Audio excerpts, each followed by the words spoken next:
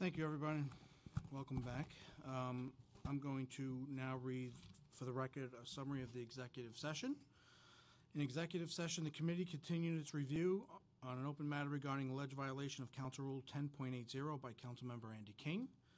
Upon reviewing the report and after hearing testimony today from Councilmember King, the committee deliberated and determined by a preponderance of the evidence that the allegations described publicly at our last meeting on February 7th, 2018 were substantiated and concluded that Councilmember King violated the Council's anti-harassment and discrimination policy.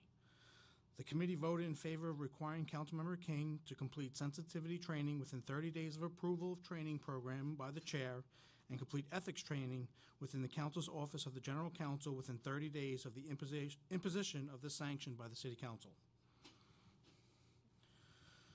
Councilmember King has informed the committee that while he denies violating Council policy, he agrees to voluntarily complete the Council's mandated training and a workplace sensitivity training program within 30 days of the program being approved by the chair and complete the prescribed ethics training within 30 days of today.